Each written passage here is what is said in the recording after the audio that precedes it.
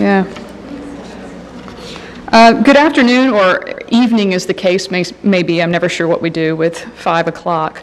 On behalf of the Goldstein Program in Public Affairs, I'd like to welcome you to our event. Christine Wade, the Associate Professor of Political Science and International Studies and Curator of the Goldstein Program in Public Affairs. Before I introduce our speaker, I'd like to say a word about Louis Goldstein. Louis L. Goldstein was an alum of Washington College. He graduated in the class of 1935 and was a long-term public servant to the state of Maryland, and he worked in state government for more than 60 years. He was also a member of the college's Board of Visitors and Governors and served as chairman of the board for 18 years. In recognition of his example of public service, in 1990, Washington College created an endowment to support the Louis L. Goldstein Program in Public Affairs. And through a series of lectures, symposia, visiting fellows, and other projects, the program seeks to foster awareness of how government works and how policy is established. Over the years, the Goldstein Program has hosted journalists, political activists, foreign policy analysts, diplomats, military commanders, government officials, and of course academics, right, of both national and international stature. Today we have an encore performance, of course, because Dr. Wiarda has given a Goldstein lecture here before. Yes. It's a tremendous honor for me to introduce Dr. Howard Wiarda to you today. He's the Dean Rusk Professor of International Relations and the founding head of the Department of International Affairs at the University of Georgia. He's also a senior scholar at the Center for Strategic and International Studies and a public policy scholar at the Woodrow Wilson Center in DC. I've been wrestling with his CV for several days, trying to figure out how I'm going to parse down this lifetime of amazing accomplishments into something that might do him justice. I decided it's actually not possible if we want to hear him speak today. But let me give you a snippet of what Dr. Wiarda has done in his rather prestigious career. And he's known by many as a scholar of Latin American politics and U.S. policy in the region, but he's also known for his work on comparative democratization, civil society, and American foreign policy. And he's covered cases including Russia, Central and Eastern Europe, Asia, Western Europe, and Sub-Saharan Africa. Try not to get daunted by this, but he's published or edited over 70 books and over 300 articles, book chapters, op-eds, etc. You got a lot of spare time, right? Yeah. He also has a newsletter that he puts out every quarter, yeah? Very, very busy. He has been ranked among the top 5 most influential scholars of Latin America and among the top 20 in the entire field of comparative politics. I think we all know I'm number 21, right? He has held numerous prestigious visiting appointments, including a number of stints at the Center of International Affairs at Harvard University, MIT, Georgetown, George Washington, and the Foreign Service Institute. He was a resident scholar and founding director of the Center for Hemispheric Studies at the American Enterprise Institute, lead consultant to the Kissinger Commission on Central America, professor of the National Security Affairs at the National Defense University, where he also directed the program on redefining U.S. security interest in the post-Cold War era, and in 1988 served on Vice President George Herbert Walker Bush's Foreign Policy Advisory Team.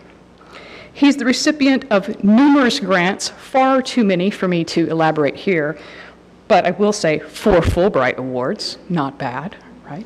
And grants from very prestigious institutions, including Rockefeller, the Social Science Research Council, Tinker, Mellon, National Endowment for the Humanities, National Institutes of Health, Pew. It goes on and on and on for pages.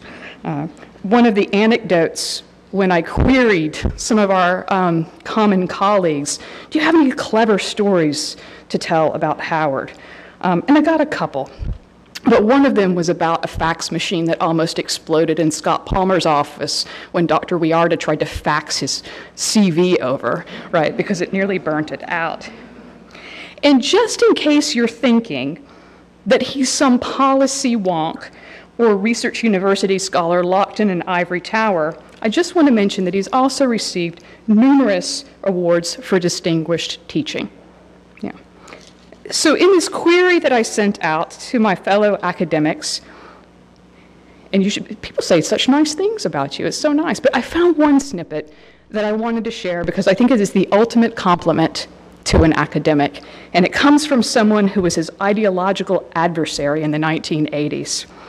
And they said, "Howard is an academic in the best sense. He has a clear understanding of what he believes, while at the same time allowing others to hold their beliefs without demonizing them or their analyses." And that might just be about the nicest thing you can say about an academic. So I give to you Dr. Howard Wiarda.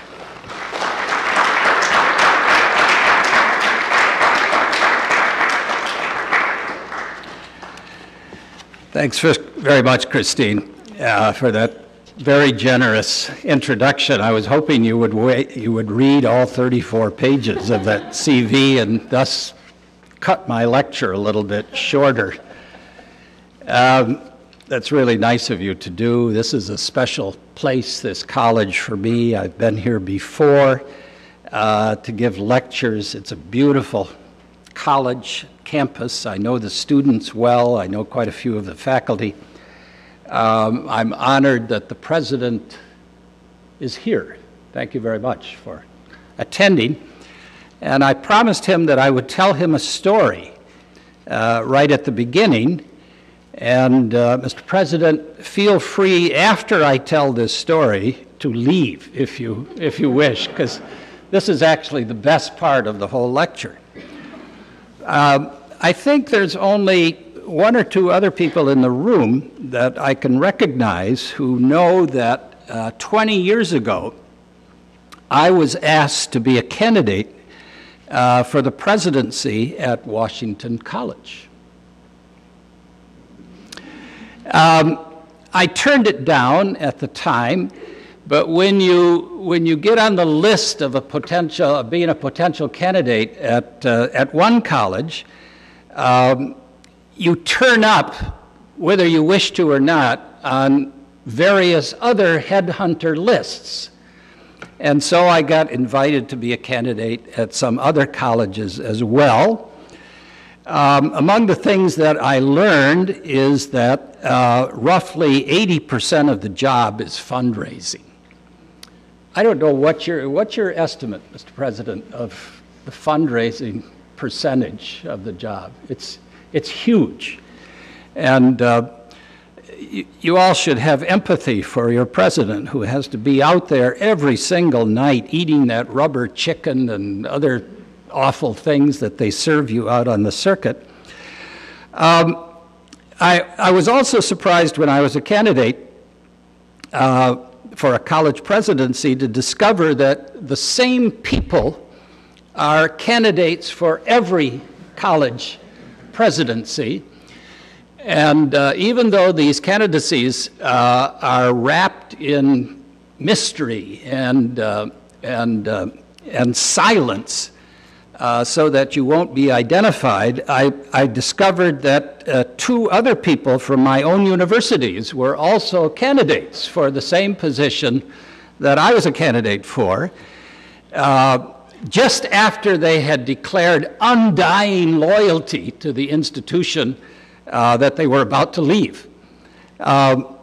And they were surprised to find me out there as a candidate, since my background is not so much university administration, it's really think tank work, but I knew a lot about fundraising from my Washington think tank days. And I was surprised to find them out there because I knew that they had promised their own universities that they would not be candidates somewhere else, and lo and behold, you know, we're all hypocrites, I suppose, at a certain level. I also learned, Mr. President, that for a college this size, beside the president, you only need 4 people. You need a dean of students whose primary responsibility is to keep the students from damaging the place. You need either a provost or a dean of faculty to keep the faculty from destroying the place. You need a director of development to keep the money flowing in, and you need a techie to keep the computers running. That's all you need. Now, if some of you worry about the fact that maybe at Washington College, the administration has expanded beyond these 4 functions, and you have all of these administrators making high salaries, even though they go beyond the 4 functions that I just described, maybe that's grounds for a heated editorial in the campus newspaper. But in any case, that's my history of being a candidate for the presidency of Washington College. I wonder how my life would have been different had I become serious about that position back 20 years ago. Certainly I wouldn't have written all of those books that Christine has outlined. Well, it's a pleasure to be here. You're wonderfully lucky to have Christine Wade as one of your professors, because she is lively and dynamic and also knows her stuff, which doesn't always occur in this field. Well, my topic tonight is hemispheric security in the Latin American region. I think many of you know that a lot of us here, including your own Professor Wade, believe that Washington does not pay sufficient attention to Latin America. We don't take it seriously. We tend to not empathize with the region. North America has always been condescending and patronizing toward our neighbors to the south.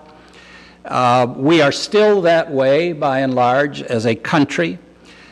We tend to believe that the Latin Americans can't govern themselves. We have images in the back of our mind, you know, from New Yorker cartoons of comical, they're always mustachioed Latin American colonels galloping in and out of the presidential palace. We compare ourselves favorably with Latin America because that is still a third world area and we are a wealthy and an affluent area. It's probably an exaggeration, but nevertheless, Washington does habitually avoid paying serious attention to the Latin American part of the world, except when domestic politics, let's say immigration, forces Latin America onto our attention and most prominently onto our television screens. Now, fortunately for us, the hemisphere remains by and large a region of peace. There has not been a serious war anywhere in Latin America, and think of this in comparison with Europe, for example, anywhere in Latin America for at least 80 years, although there have been various border skirmishes and smaller scale conflicts, but nothing comparable to World Wars I or II or even the Cold War. I want to argue also that the security challenges in the Americas today are quite different from what they were in the past. Quite a number of you in the room grew up during the Cold War era. You know that the Cold War and the Soviet threat for all of those years since the mid-1940s, right up until 1991 when the Soviet Union collapsed, skewed and warped our policy toward Latin America, forced us to worry about guerrilla groups in the region that also skewed American thinking about Latin America. We feared for a long time that all of Latin America might go communist or imitate the Cuban Revolution, and that is all changing.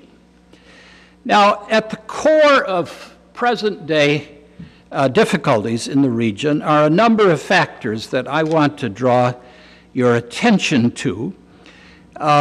It's a different world out there, both in Latin America and in U.S.-Latin American relations than was the case in the past. There's a whole series of things that you know as well as I that are occurring, including globalization, interdependence among nations. We are probably more interdependent with Latin America at this stage than any other region in the world. We are more affected affected by what occurs in Latin America or Mexico than any other area of the world through immigration and the flow of people and labor supplies and drugs and tourism and oil and natural gas. It's not well known that Mexico is the second largest trading partner of the United States, ahead of China or Japan, and behind only Canada in this respect. We are shaped by awful headlines and television coverage which shows bloody bodies in the streets of Mexico, which also presents a distorted picture of the region. So we're prisoners of some of our media coverage. We're prisoners of our own prejudices and history. We're victims of the fact that we tend to be condescending and patronizing toward Latin America, and we look down on the region. Now, I want to emphasize a number of new trends that force us to rethink security issues and security challenges within the region. The first one that I want to speak about is the incomplete development of democratic institutions within the region, which, as Professor Wade knows, has had an impact on the academic and the literature on Latin America as well. That is, 10 or 15 years ago, there was enormous emphasis on what was called the transitions to democracy in Latin America. Some of us were a little skeptical of that literature and that movement even at the time. But in fact, what has occurred is that Latin America, while it has democratized over the last 20 years, the State Department is very fond of citing the statistic that 19 out of the 20 Latin American countries are now democratic, the sole exception being Cuba. But when we say that 19 out of the 20 countries are democratic, that hides a lot of things. It obscures a lot of things. And most of the Latin American countries, even today, are only partially democratic. They have enormous inequalities among the social classes. There is enormous inequality among the races in Latin America. Democratic institutions still remain very weak. The statistics that we have show that only 50% of the population are supportive of democratic rule. 50%. And one wonders what the other 50% are thinking, either of military authoritarianism, presumably, or of a Cuban-like revolution, even now, some 60 years after the original, 50 years after the original Cuban Revolution. Over half of the people throughout the region say that democracy in their country is not working very well, and roughly 70% of the populations throughout Latin America, and with variation from country to country, indicate that they have no faith in either political parties or parliament or the judiciary. And all of this now complicated, as we know, by current social conditions, including drug trafficking, and an almost uncontrollable rise in violence, in criminal violence, and particularly homicides. I'm so old that I went to Honduras, for example, the first time in 1963, and found there a country that almost conforms to your stereotype of a sleepy banana republic, a peasantry that hadn't been mobilized, a political system dominated by elite families, almost no middle class, and no violence either, incidentally. A very peaceful, sort of sleepy little country back in the 1960s. And now you may be interested in knowing that Honduras leads the world in homicides per capita. It's become the most violent country in the world, more violent than Uganda or Cambodia or others that you might think of that have dominated headlines in recent years or decades. There is a long-standing cycle of instability, of poverty, of social inequality, of corruption, of dysfunctional governments, which have continued even on into this newer era of democratization. So the first theme to think about is that democracy isn't working very well in the region. It's not delivering social and economic programs. Its populations, the Latin American populations, are dissatisfied with the very institutions, political parties, parliaments, etc., the court system, that we think of and associate with democratic rule.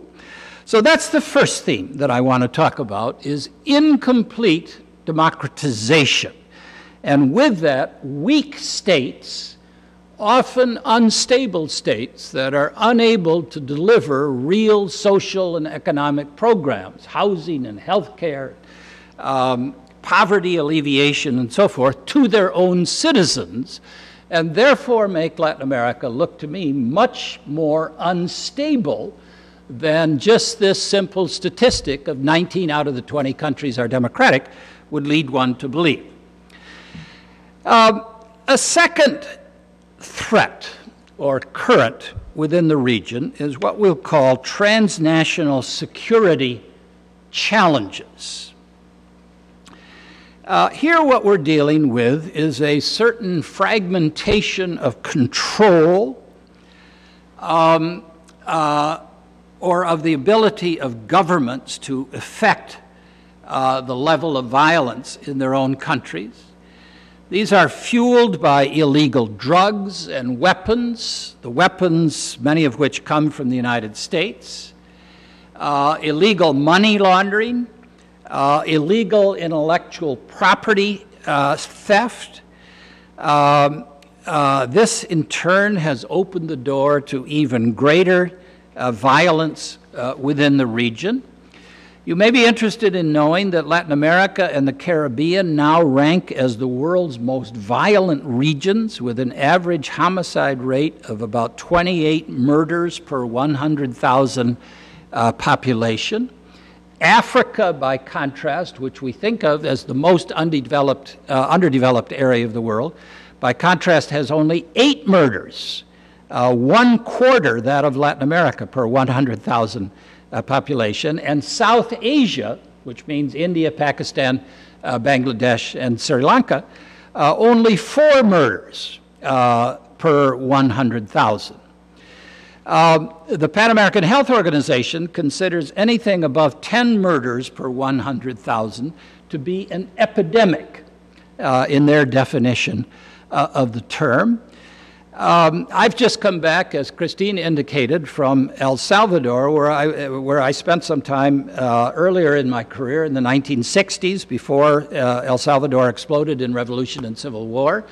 And then during that period, extensively in the 1980s, when El Salvador was going through civil war, I was very much involved as a policymaker in those events. And I've gone back many times since then, and just most recently, and I'm just astounded by the level of violence in El Salvador and now spreading throughout the Central American region. Many of us who were active during those earlier days think that, or thought that, in the early 1990s, that we had solved, or at least resolved, to a certain degree, to the extent that any of these problems are really resolvable, some of Central America's conflicts. The Sandinistas were no longer in power in Nicaragua. The guerrillas in El Salvador were suing for peace and becoming a political party as distinct from a guerrilla organization. It looked 20 years ago that a number of Central America's problems had been resolved, and therefore to go back now and discover the sheer amount of violence and criminal activity and gang activity about which we read in this country becoming as extensive as it has. I mean, every day that I was in El Salvador, you would wake up to a list of murders in the newspaper of the most violent sort, gruesome sort, of the sort that I mean, we've all seen some of this in terms of Mexico. We're probably not getting the coverage of Central American violence that we ought to get. People's heads cut off, decapitated, disfigured, people burned alive in their automobiles. What was striking when I was there was several cases. I don't want to go down this tangent too far, but several cases, just to make this a little more alive, in which remittances, you know, the money that Salvadorans earn in this country and then send back to relatives back in their home countries, was the trigger for the violence. In other words, well-meaning uncles and aunts and godfathers and godmothers who came to this country during the El Salvador troubles of the 1980s and have done fairly well in this country and are now sending money back to their nephews and nieces back in the old country, and maybe sending Nike tennis shoes as well. In El Salvador, just like in downtown Washington, D.C., people are murdered by 12-year-olds or 11-year-olds for a pair of sneakers or a T-shirt or a leather jacket or over a girl if you're 12 years old. I mean, the level of violence to me was just astounding. And El Salvador has a long history of violence. I was telling Christine some of the stories from my early adventures there way back in the 1960s, and it really looks like not very much has changed. It is democratic on the surface, but below the surface, it is a very violent and violence-prone society. So it's really scary, and I think a lot of these threats now, which we've all read about in the newspapers, have become cross-border threats. They're transnational threats. They've spilled across the borders so that the gangs in El Salvador now have branches in Atlanta or Washington, D.C., or Houston or Dallas or San Diego or Los Angeles, for example. Or maybe the gangs are centered in Los Angeles and the branches are back in El Salvador, which can be the case as well. But in any case, this kind of violence has become transnational. It's cross-border violence. It's no longer limited to little El Salvador itself. The third factor that I want to talk about is that the security environment today is built upon ineffective cooperation among the Latin American countries. That was always the case, I think. That is, the Latin American countries tend to look toward Europe, or they tend to look toward the United States, or now increasingly toward Asia, but very seldom toward each other in terms of cooperation or knowledge about neighboring countries. Where's my friend from Argentina? She here? There she is. Yay. You know, the Argentines actually, other than disliking them, really don't know very much about Brazil. And the Brazilians, other than hating the Argentines, whom they think of as snooty and racist, to be honest, which is not a very pleasant way to think about your neighbors, don't know much about Argentina. They've never been there. They never travel there. If they do tourism, they go to Orlando, not to Buenos Aires. And the same thing in Uruguay. You know, if you live in Montevideo, you could easily go across the estuary of the Rio de la Plata to Buenos Aires, but Uruguayans don't go to Argentina on vacation. They go to the Caribbean, or also to Orlando, where they've bought orange groves. And what else would you buy in Orlando if you're a rich Uruguayan or Brazilian at this stage? In any case, there's little knowledge among the countries of the region of each other, and there's little cooperation between them. We know there's something called the Organization of American States, but it's not really much of an organization. It's a kind of dumping ground for over-the-hill cabinet ministers who want to spend a couple years in Washington, which is a lovely place to be, especially if there's trouble back in your own country that you need to escape from for a period of time.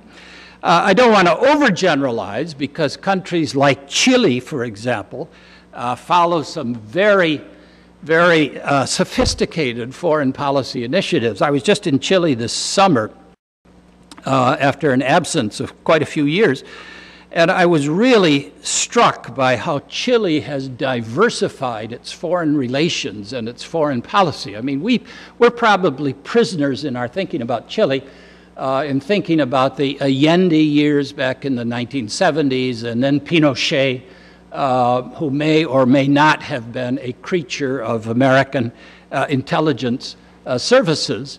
But in fact, Chile has changed enormously in the last 30 years, diversified its economic relations.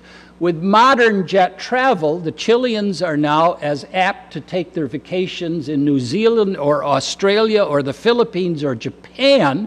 The Chileans think of themselves as a Pacific power, not one dependent on the United States anymore. Their marketing is very sophisticated. The Chileans understand international markets very well, and they have diversified their exports to Asia and away from the United States. Chile is following a much more independent foreign policy, which is the case for most of the South American countries, incidentally, but not so much cooperating with each other. So when we focus on the problems in Latin America, what we often ignore is the fact that the countries of the region do not themselves cooperate very much in helping us in this regard, or even helping each other. They tend to be rivals. They tend to compete for the same kind of markets. They're all trying to diversify away from dependence on the United States toward a broader range of international partners. The fourth aspect that I want to focus on in terms of the changing security environment is, in Latin America, an emerging independence from Washington. When I started going to Latin America in the 1960s, Latin America was heavily dependent on the United States. And if you were a diplomat during that period, if you were a Foreign Service officer or an AID official, the American Agency for International Development, it would often be the case that you would write the speeches for the president of the country, for example.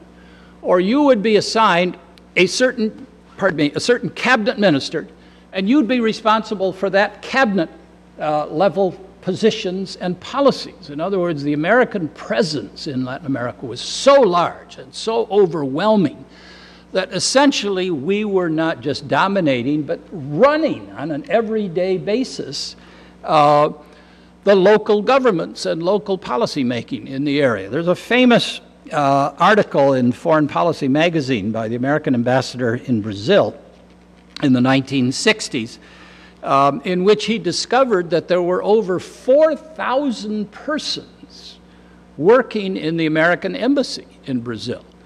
And he questioned what could possibly be those 4,000 people be doing. It's unmanageable when it gets to be, you should know, incidentally, that there are 17,000 now in Iraq. So as we wind down the military presence in Iraq, we have accelerated the civilian presence. And how you run, any ex-ambassadors here, how do you run an embassy when you have, how do you run an embassy, Mr. President, when you have 17,000 people? That's like, you know, trying to run the Defense Department with 3 million people. How do you run an embassy when you have 17,000 employees, many of whom are doing things that you don't even know about and have no way of discovering, and probably report directly back to their agencies in Washington rather than through the ambassador's office, which they're supposed to do. What we're looking at in Latin America is a greatly reduced United States presence in the region. Our embassies are smaller. Since the end of the Cold War, we're not paying as much attention. We're preoccupied, as we know from everyday headlines, with our domestic politics and economic difficulties. What we don't know so well is that while we are now preoccupied with our domestic policy, the Latin Americans are going in their own direction and diversifying their relations, not only with other Latin American countries, but also with Europe, and especially now because, you know, as the old bank robber said, that's where the money is when asked why he robs banks. The money is in Asia. We all understand that, including the Latin Americans, and therefore their relations are increasingly with China and India and Indonesia and the Philippines and Japan and the two Koreas and so forth, and not necessarily with the United States. It's really a very different international environment in Latin America, in which our ability to control or to manipulate or to manage the Latin American countries is no longer there in the same kind of way that it was during the Cold War era after World War II. A fifth aspect of this, and I need to hurry along here, is the lack of attention by the United States to the region. Now, I attribute this to two factors. One is that we are preoccupied with our own domestic situation. If you look at the public opinion surveys, they're very consistent. Whether you look at the Pew, you have to be very careful, all of you know, I think, with the use of polls and public opinion surveys, but there's a couple of them, the Council on Foreign Relations and the Pew centers that are actually quite reliable and are good, you know, in terms of asking non-biased questions that are not leading questions and so on. And what those polls are showing us is that overwhelmingly, Americans are preoccupied with jobs. It's jobs, jobs, jobs. It's the economy. It's not foreign policy. We are preoccupied with our domestic social and economic situation, and while that is going on, we have been largely ignoring foreign policy in certain parts of the world, with the exception of the cases that we already know about, and that is Iran and Iraq and Afghanistan, and maybe now Libya or Syria or Yemen a little bit, or Somalia, or maybe I should add Uganda at this stage. And that means that while we are paying attention to our domestic politics, and understandably since 9/11 have been preoccupied with certain Middle Eastern countries, we're not really aware of what has gone on within the Latin American region and the tremendous push on the part of the Latin Americans to move away from dependence on the United States and diversify their relations throughout the world, and particularly establish their own relationships with the Asian countries instead of just relying on the United States, whom they now view as totally unreliable. That is, we just have not delivered over the last 20 or 30 years or so, and it's much more advantageous from their point of view to diversify toward the Asian direction or even the European direction, and away from this overwhelming dominance, which was characteristic for so long during the Cold War, of subservience to the United States.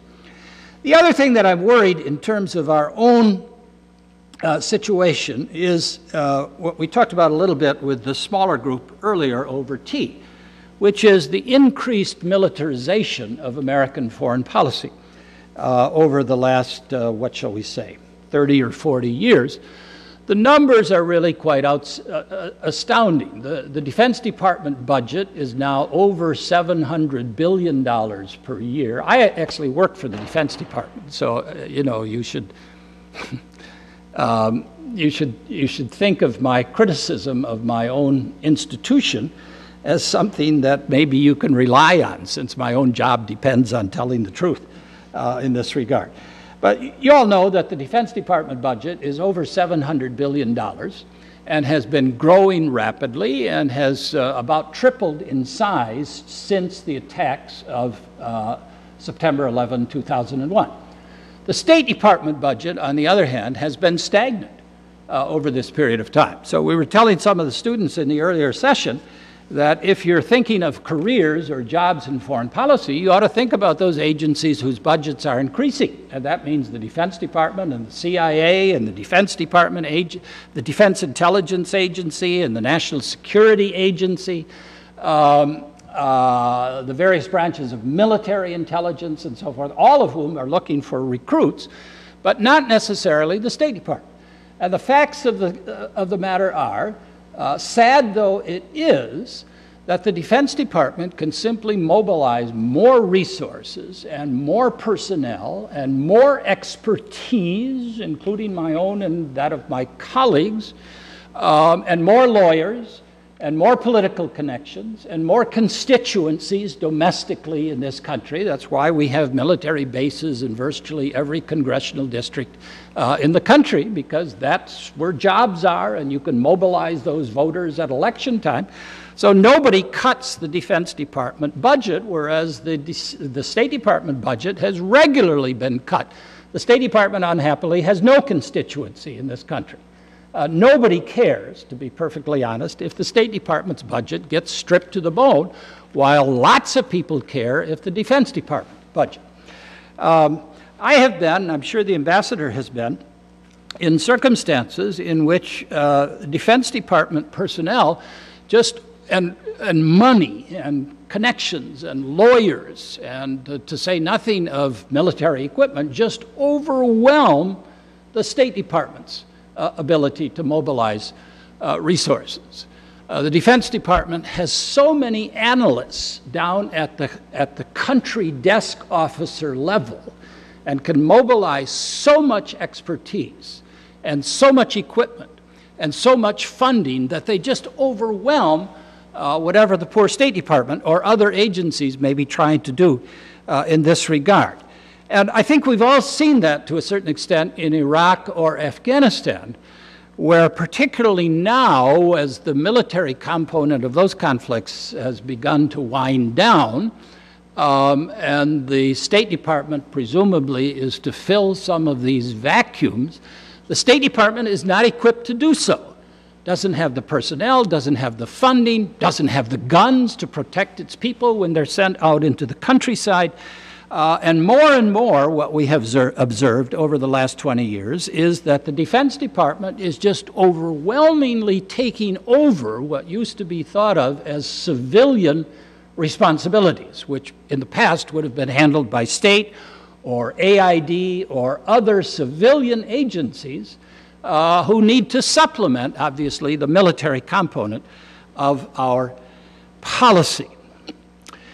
Now, let me talk about for a little bit, reframing and rethinking security policy. How long should I go? Okay. If we think back about U.S. policy in Latin America, to return to that theme. Now, let me try to set forth how historically we have thought about Latin America. We almost need that map that we talked about a little bit earlier, but unlike some of the American public, the surveys are showing us that roughly 30% of the public, incidentally, don't know which side of the country the Atlantic or Pacific Oceans are on. But I will trust that in this room, and here at Washington College, we do know those things. So historically, if you think strategically, you almost, for those of you who are interested in strategic policy, you almost ought to not read Che Guevara on U.S. policy. You ought to go back and read Alfred Thayer Mahan, who really was the architect of American strategic policy roughly 110, 120 years ago. And here's what Mahan had to say. On the East Coast, he said, we're protected by 3,000 or 4,000 miles of ocean. And this is, of course, before the onset of intercontinental ballistic missiles, right?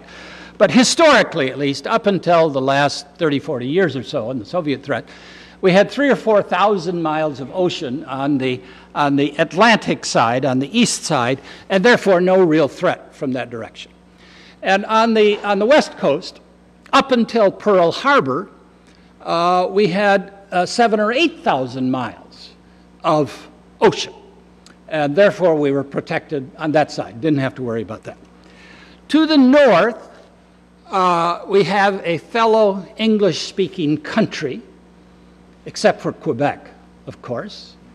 And we all know, and incidentally, the surveys support that English-speaking countries are more trustworthy than any of the other kind.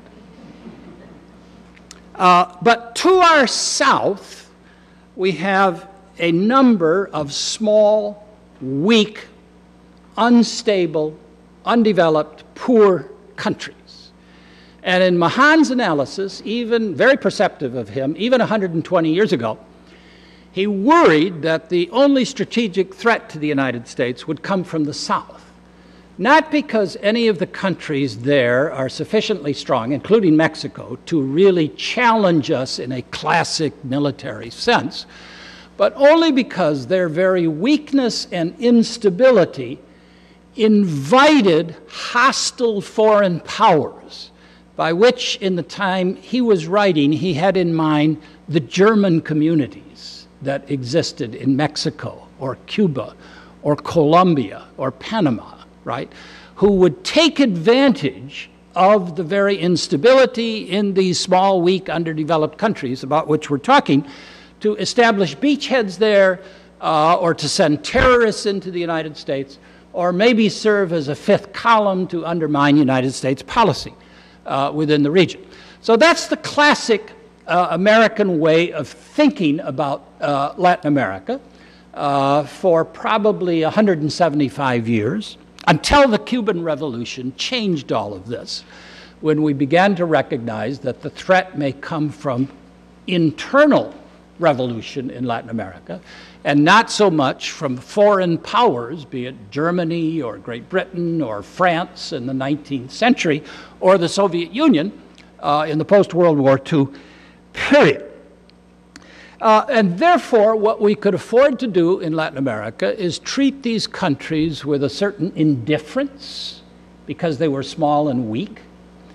We would use what the Pentagon calls an economy of force. Isn't that an interesting term, an economy of force? That is, we recognize that the main threat would come from maybe a Germany or a Soviet Union, where you would want to have a lot of force. But in Latin America, we could use an economy, a small amount of force, because that's all we needed to control small, weak, underdeveloped countries. And now what's happening is the Department of Defense and the Pentagon has discovered that that doesn't work anymore, that these are very dynamic and change-oriented countries, that what happens in Latin America inevitably has an impact on the United States, often through immigration. Not through military threat, but through immigration. And the problems that come out of that have to do with our domestic issues about schools and welfare, and whether undocumented immigrants can get in-state tuition in the United States. And oh, not by accident, also, are they carriers of disease, for example. So health issues, housing issues, educational issues, social issues are all being compounded by uncontrolled and maybe uncontrollable immigration at this stage. We're in a situation now of global competition for trade and influence. The Latin Americans are booming ahead in this regard, and that means particularly the bigger countries of South America, Chile, Peru, Brazil, even Argentina are booming ahead economically, independently of the United States, and also their foreign policies are becoming much more independent of the United States. We have new threats to our security triggered by terrorism, let's say, which are very different from the old Cold War threats and our worries about communist or maybe earlier on German or other infiltration into the Americas. The issue is, are we able to adapt our strategic thinking in the light of these new conditions in Latin America, of a more independent Latin America going its own way and establishing relations and trade patterns with other parts of the world besides the United States? Are we so preoccupied with our domestic politics at this stage, which seems to be the case and probably is unresolvable given, as we already know, that we're deep into the 2012 election campaign already? So you should not expect anything to be said sensibly out of Washington anytime for the next 14 months or so. You should not believe anything that you hear from either political party.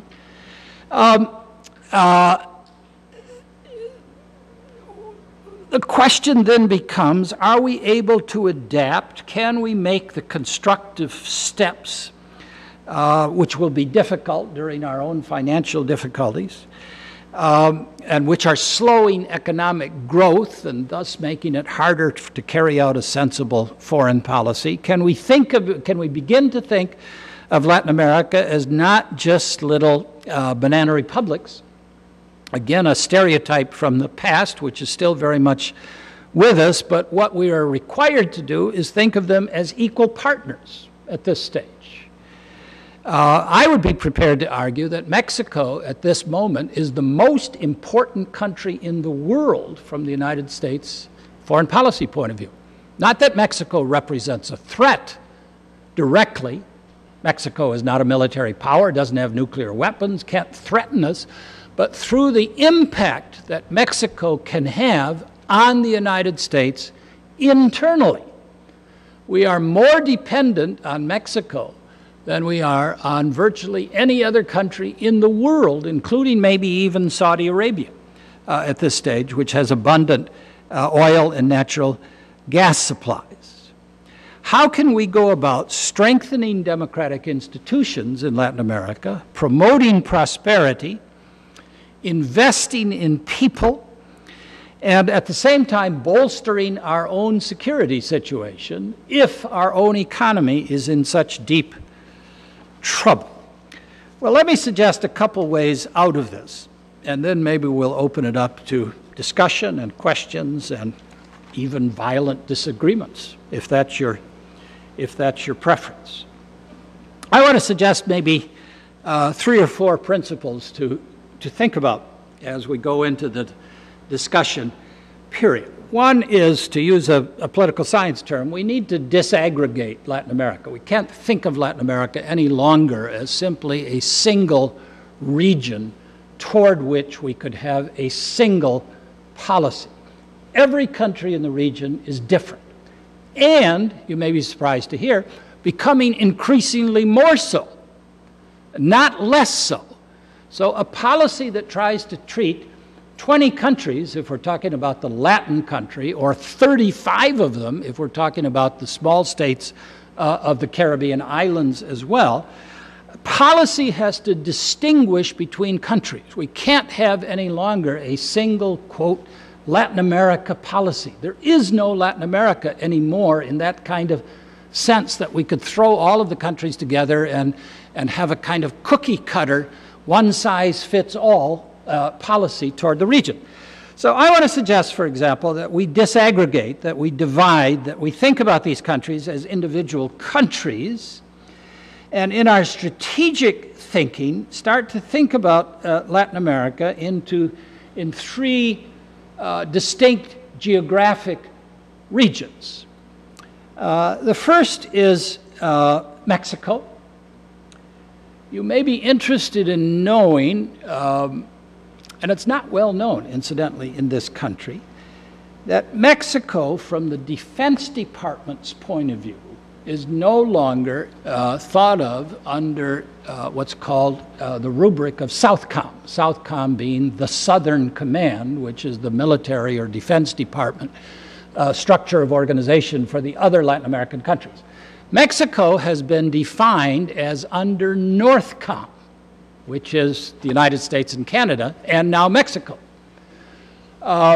which means that we're now thinking of Mexico as a North American country, not a Latin American country, and we're designing our strategic policies to think of Mexico as integrated into a North American region rather than a part of Latin America. And you all know, I think, that, that roughly 80% of Mexico's exports come to the United States and have integrated Mexico into American society.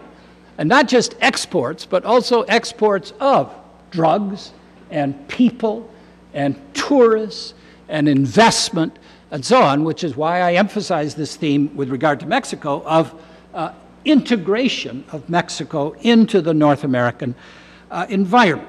Mexico is a special case, not least because we share a 2,000-mile border with Mexico, but because Mexico is really now integrated since NAFTA, the North American Free Trade Association, into the North American economies much more than it is integrated or connected into the rest of Latin America or even Central America.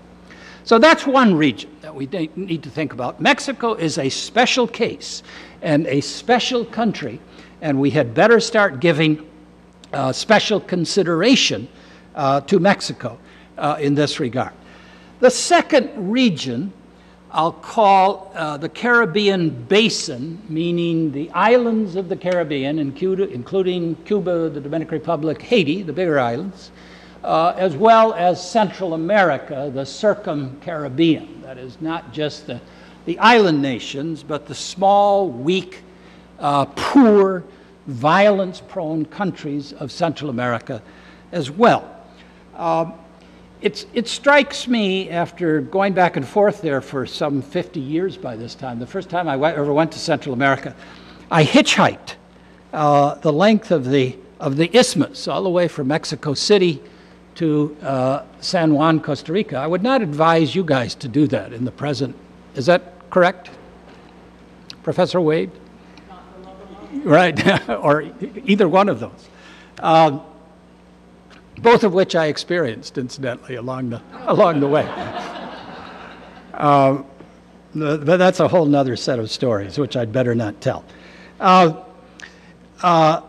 When I first started going there, you know, these were poor, weak, underdeveloped countries. They're still poor, weak, underdeveloped countries. The level of violence is far higher now.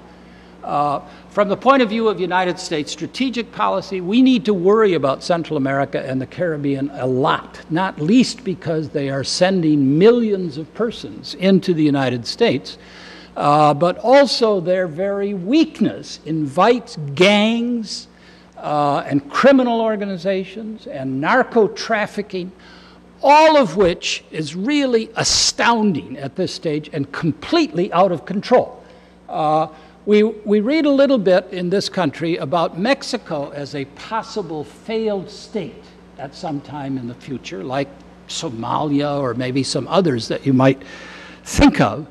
But the real possibilities for failed states, it seems to me, are likely to be Guatemala or Nicaragua or Honduras or El Salvador, all of which are very precarious at this stage, with weak governments, endless rounds of guns that are available, criminal gangs that are not just, you know, little 12-year-olds or teenagers anymore, but gangs which are really well armed and equipped and with international connections and millions and even billions of dollars in illegal money to spend on even more arms. And then the third area we need to think about are the South American countries, none of which represent any kind of security threat to the United States, either classically or by way of immigration, which is the case of Mexico and Central America, but which are all becoming much more independent of the United States. Brazil, as you know, is an emerging superpower.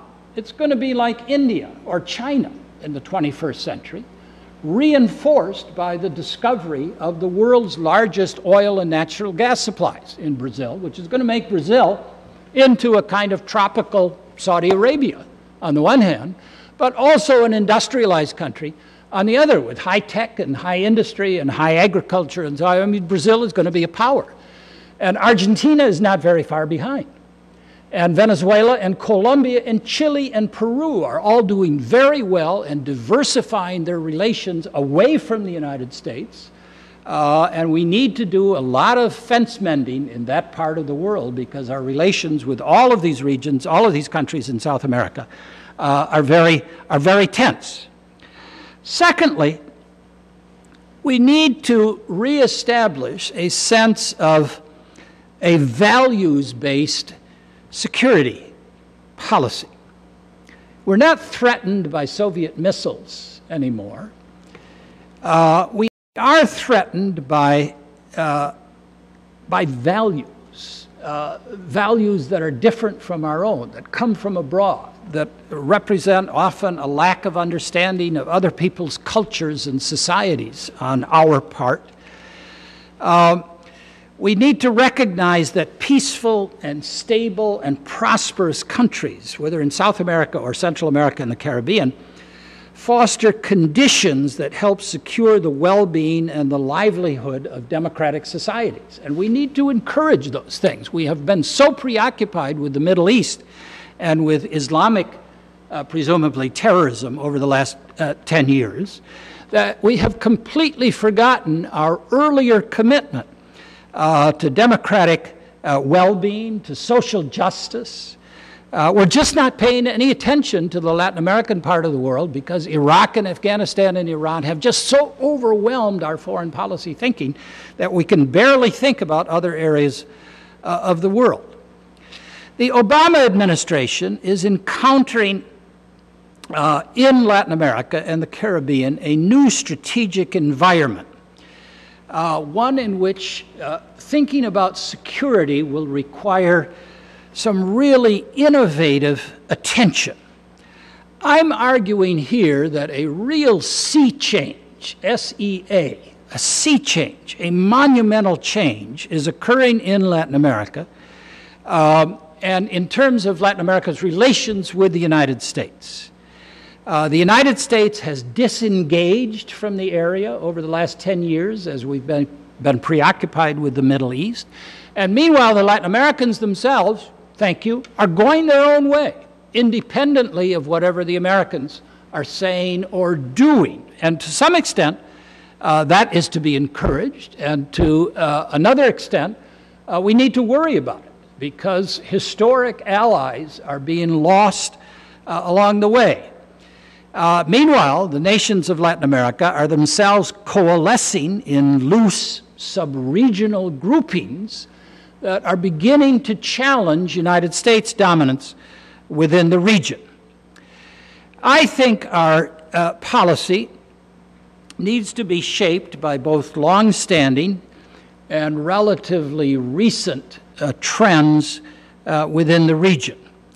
Here we have a group of countries that are becoming increasingly democratic, increasingly socially just, whose human rights situations are far better than they were 25 or 30 years ago, that if you look at a map, constitute natural trading partners of the United States. We have things that they need, high tech and other kinds of things. They have things that we need, raw materials, agricultural supplies, etc. There's a natural kind of relationship that could be developed between the United States and Latin America. Collaboration is not easy for a country like ourselves, with a tradition of overwhelming power, and one in which we tend to be to look down and be condescending toward the nations of the region. But it seems to me that America's path to a partnership with Latin America necessitates reforming our own strategic thinking as well to take account of these new trends within the region, of which most of us are not fully aware. We tend to go, when we go at all, on student exchanges to Europe, mainly because that's where mother and father want us to go, and we assume that'll be safe for Johnny or Mary. But I'd urge you to think about the Latin American part of the world as a student exchange as well. Go to the University of Buenos Aires, or the University of Sao Paulo, or the University of Campinas for a semester. You'd really learn a lot And you'd learn not only a lot, but you'd learn a certain sense of empathy and of sympathy toward the aspirations of third world countries, including a more collaborative and a comprehensive diplomatic framework which would serve U.S. interests, not just in Latin America, but maybe even around the world. Well, let me stop there and see if there's some questions that some of you might want to raise. Christine, do you want to preside, or shall I just call on people? If you're comfortable presiding, Either way, I'm an old... program to choose to give students the first dibs. Oh, and then their teachers after? No, but then other guests. Ah, We have a okay. question from students? Thank you very much. I'm in Dr. Wade's politics of Latin America class, and we just finished up a large unit about security and democracy in Latin America. In your opinion, what is the largest threat to democracy in both the Caribbean Basin and South America? I think, I don't want to disagree with my good colleague, and since I wasn't in the class, I'm a little hesitant to say. But my own sense is that the most important factor is weak states in Latin America that cannot deliver social and economic goods and services to their own populations. And that applies to military regimes, it applies to civilian regimes. Some of you may know, Christine certainly does, that in past years we would have heated arguments about authoritarian, who delivers the most in terms of goods and services? Is it authoritarian regimes or is it democratic regimes? Is it corporatist regimes or is it liberal regimes, of which there's been quite a number in Latin America? And what we've discovered over the years is that none of those regimes, be they military or civilian or left-wing regimes or right-wing regimes, are very good at delivering goods and services. Their reach, which I don't think is a social science term, but I'll use it anyway, their reach is largely limited to the capital city. That's where the action is, that's where the police are, that's where the military is, that's where society is, that's where business is, that's where all the lawyers are. But if you're trying to initiate programs that have an effect out in the countryside as well, where the bulk of the population still lives, the government's reach is not sufficient to deliver goods and services. So I would say that's the key issue. Although, you may well have learned it from a different point of view in your classroom, and I would respect that as well. That is, governments are just ineffective, and they're weak, and institutions don't work very well, and civil society is not well organized, and you often have chaotic societies that just cannot be governed, whether they're on the left or on the right, for example. Sir? What's the major reason keeping us from having diplomatic relations with Cuba?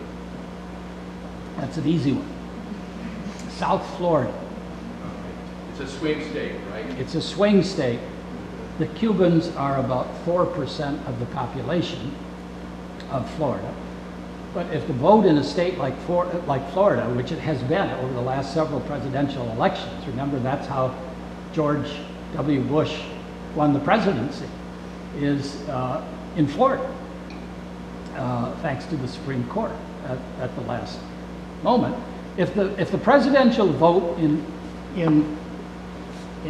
Florida is 49 to 49, which it has been for the last several elections, Republicans and Democrats, then that 4% that is Cuban is really important. And we all know that the last several presidential elections, there are very few swing states, right? It's Ohio and maybe Michigan and Florida and Pennsylvania, maybe, right? Those are the swing states that are deciding presidential elections. So if you're a presidential candidate, you cannot afford to lose Florida. I think behind your question is this one, because a lot of people, including myself, have thought that this is really a stupid policy for a long period of time, and that we need to get off the dime in this regard and actually do something to solve the problem rather than just letting this thing linger and fester now and forevermore.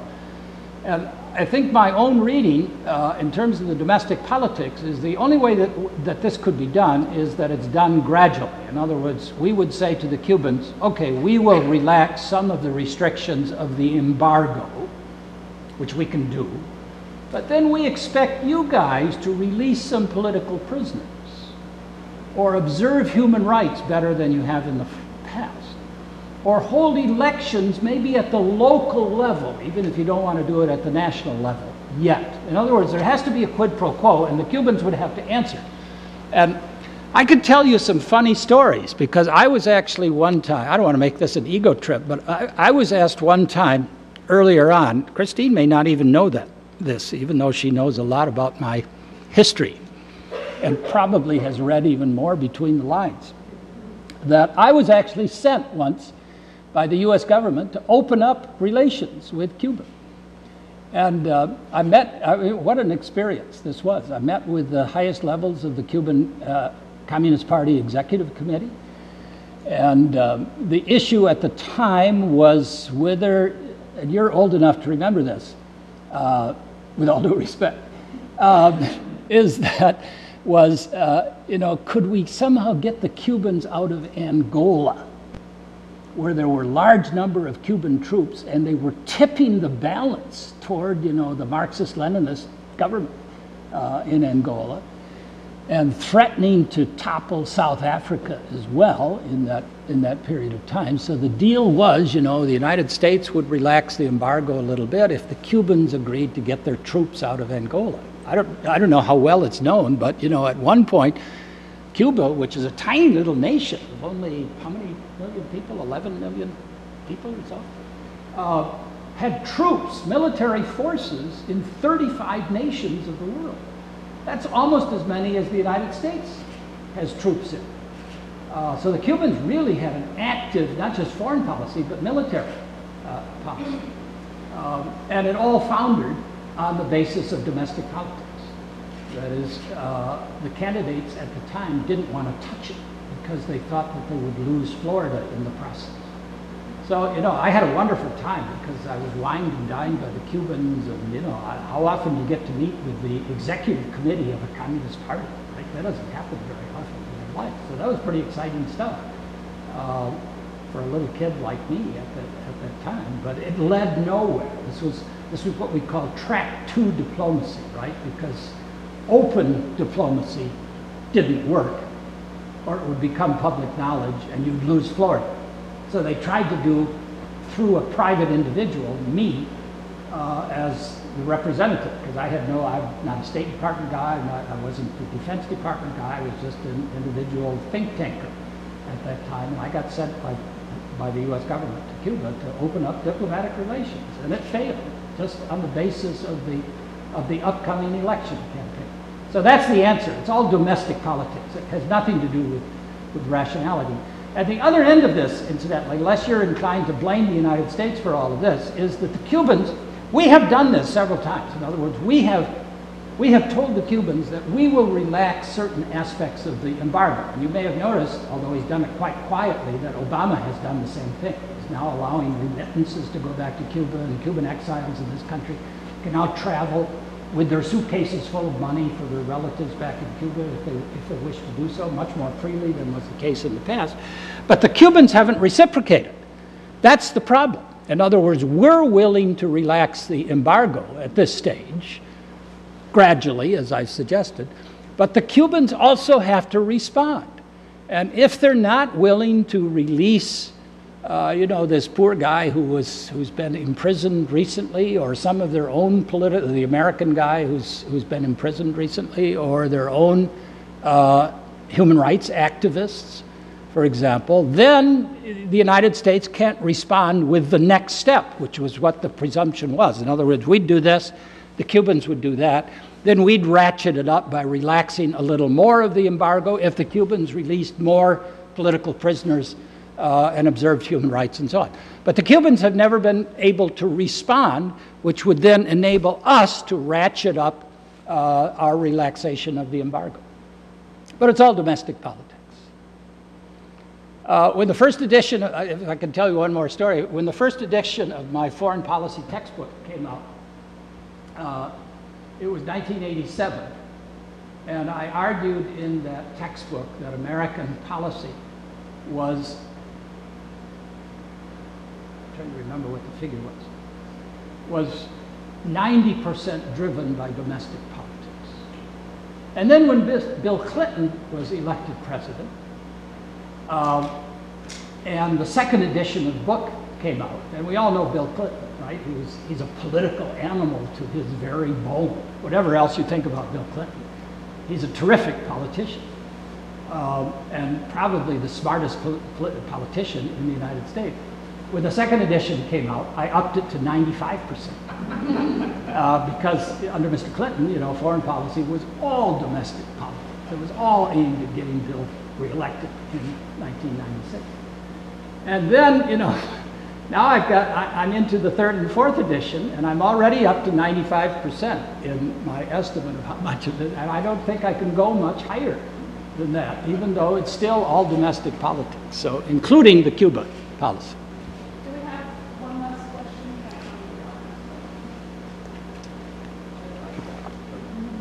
Yes. With regard to ATF's investigation of firearms trafficking in Mexico, Yes. but fast and furious, there are several theories about what really is going on in that regard. Do you have any analysis of that? I don't have any insight. It looks to me like it's a familiar scenario in which some kind of dopey bureaucrat in the justice actually, let me give you a little longer answer than that. You know, most of us are used to thinking, when we think about foreign policy, we think of the historic triumvirate, right? There's the State Department and the Defense Department and the CIA. Those are the three main actors historically in American foreign policy. But what's happened now is that as new issues have come up and become hot issues in foreign policy, like drugs, for example, drugs means that the DEA, Drug Enforcement Agency, now has an international arm in an agency that used to be purely a domestic affairs agency. And money laundering is now a hot issue, right? Because we know the drugs and the narcos launder money through all kinds of channels. And money laundering, since that's a law enforcement issue, brings the FBI into foreign policy.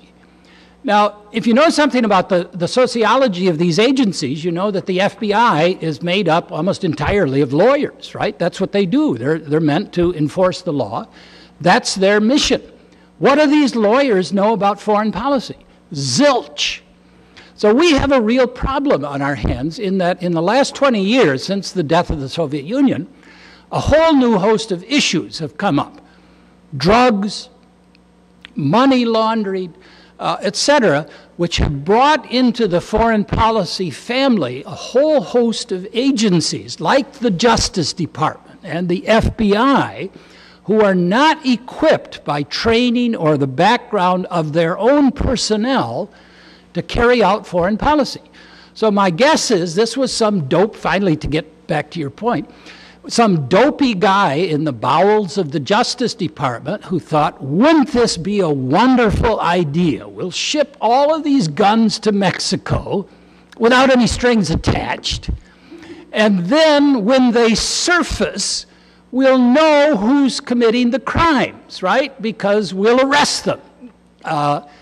And of course, it didn't work. And if you had even one iota of knowledge about Mexico, you would know that the guns wouldn't just go there and be indifferent and used by hunters up in the mountains like Vicente Fox, you know, to shoot coyotes or whatever Mr. Fox is doing in his retirement, that it would end up in the hands of the very guys you don't want it to. So that's my guess as to what happened. And then Eric Holder screwed up, basically, and may need to be retired or resigned forcefully, since apparently he knew more than he let on and may have committed perjury before the Congressional. So if he committed perjury, he's got to go, I think. if he really didn't know, which no one believes in Washington, then he may last for a little period of time. But that's my guess, and I have to tell you it's informed not by any insider knowledge of that particular issue, and it is so shrouded in secrecy and in court cases at this stage that the real procedures and what happened have not come out as yet. But if there's a trial, and if there's a perjury issue that comes up, you know, then we'll learn a lot more. But that may be 6 months or a year off. So you may just have to wait a little while. Before we leave our guest today, I just want to mention 2 forthcoming Goldstein events. The next is a week from today. The New Yorker's Ryan Lizzo will be talking about the politics of climate change. That's going to be down very fancy at the Prince Theater. And November 15th, Rebecca Tracy. How come I didn't get the Prince Theater? Is there music that goes with this performance? Rebecca Tracer, author of Good Girls Don't Cry, will be here on the 15th of November. So thank you so much for being here. My pleasure. Thank you.